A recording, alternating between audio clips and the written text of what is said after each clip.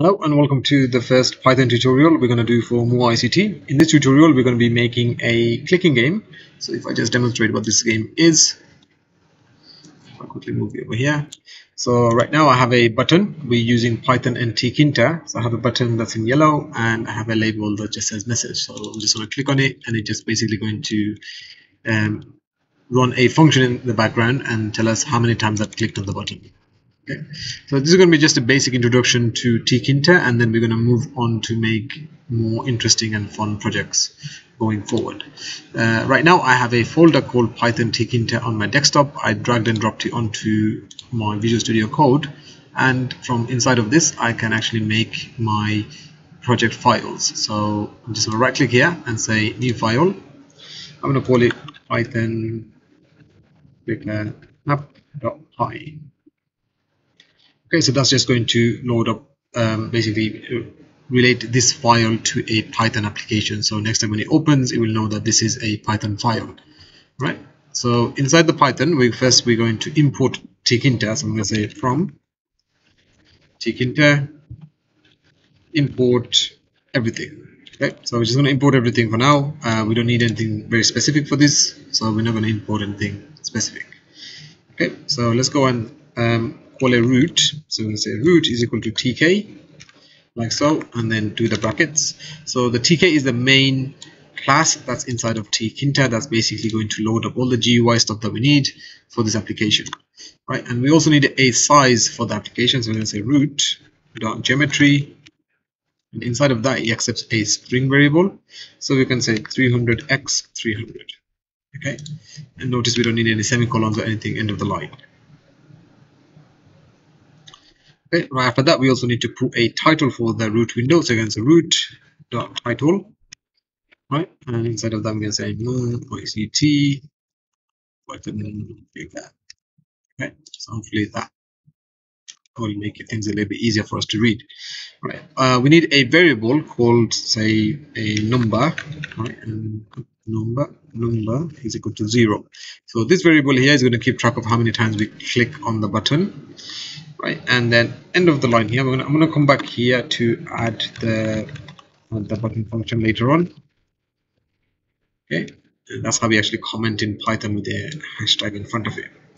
Okay, but first we're going to need to add the GUI elements that we need. So I'm going to call this one clicking button is equals to button, and then we're going to link it to the root, right? And then this one's going to have a text that says click me, like so. Do another comma here, and then we'll just give it a little bit of a padding, add x to 50, add y to 50, so it looks a little bit bigger, right?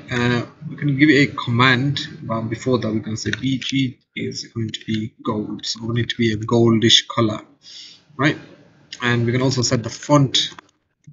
Oh, I'm still inside of that. We can also set the font for this one to say give it Arial, right? And then size, let's say 22. Let's try that. I'm going to make it slightly bigger this time than it was in the last one. Okay, so that's the button configuration that we need. Right after that we're going to also need a label. So say show info equals to label, right? And inside the label we're going to link it to the root again, right? Text, as the default text we're just going to leave it as message for now, right?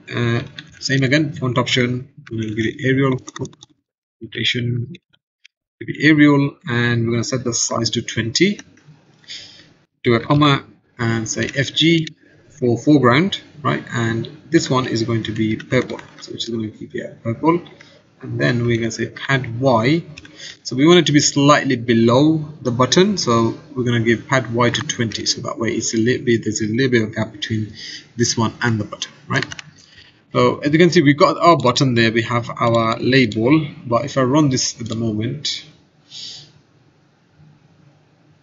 nothing really happens, right? And that's because we haven't really ran anything there and we haven't packed the GUI. So after we do the GUI configuration, we also need to pack it so it displays to the root, right? So there's two ways to pack things on Tkinter. One is we can simply use the pack function that will automatically place it one object, and then below it you will place the second object.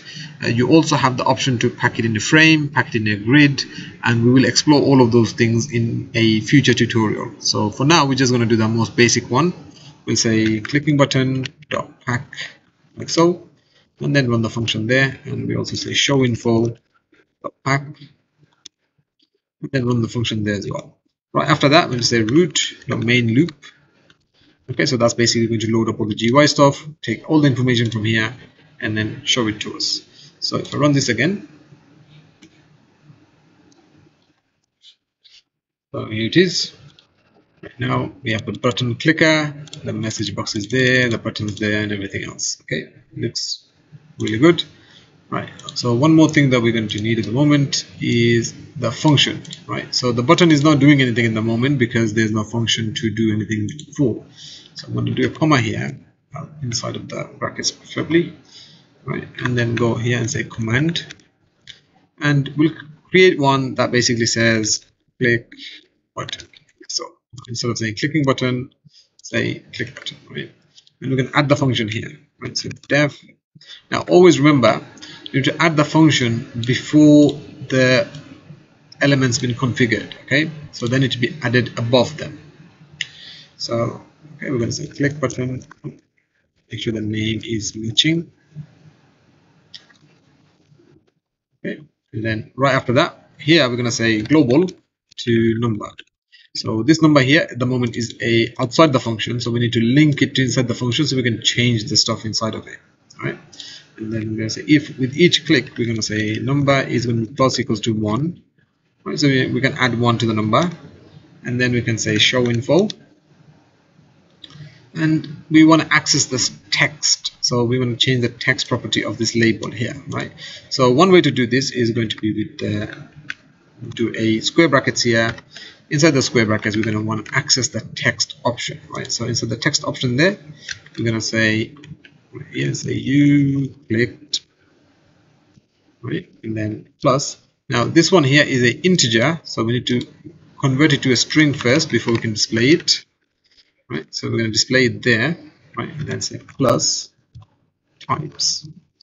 Now remember that this one has a space here and also a space there, otherwise it's going to be all squished together.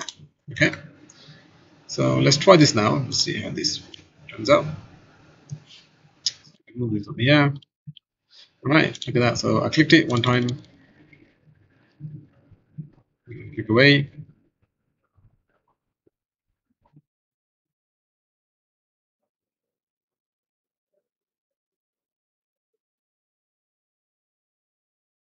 So this has been our first example of how to make a Tkinter app. We're going to be building up on Tkinter going forward. So hopefully you can join us for that one. Please make sure you subscribe to the channel. Thank you so much for watching. I'll see you on the next one.